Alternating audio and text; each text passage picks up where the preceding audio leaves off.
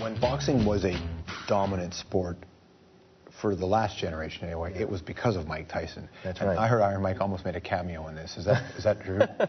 You know, I tried to get Mike Tyson in the movie. But not just tried, you were close to him. I tried more than that. I got wind that he was in China as an ambassador to boxing. He got paid a whack load of money to spend 3 days promoting boxing in the city of Tianjin.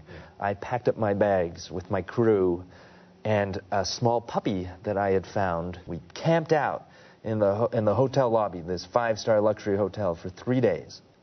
Elevator doors open, out comes Mike Tyson and his entourage. And they're walking past us through the lobby, and we're expectantly kind of waiting, is he going to come to us? And he hears my dog, Ladji, barking.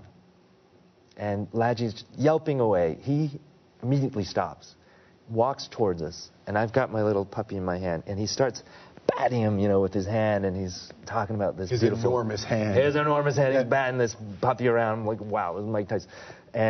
And Tyson was saying, what a beautiful dog.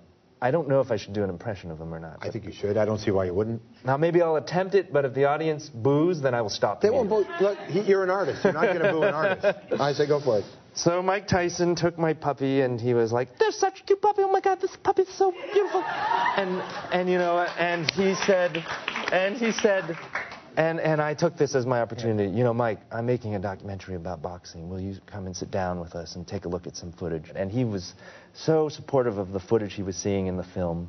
He felt that, he grew up in hardship as well, and he could see the mirror of what these boys were going through, these tobacco farming boys picked out of obscurity to become boxing champions, and he could connect to it. Now, he never got involved with the film. So he just got up and walked away? Did he take your dog? He didn't take the dog, okay. Luckily.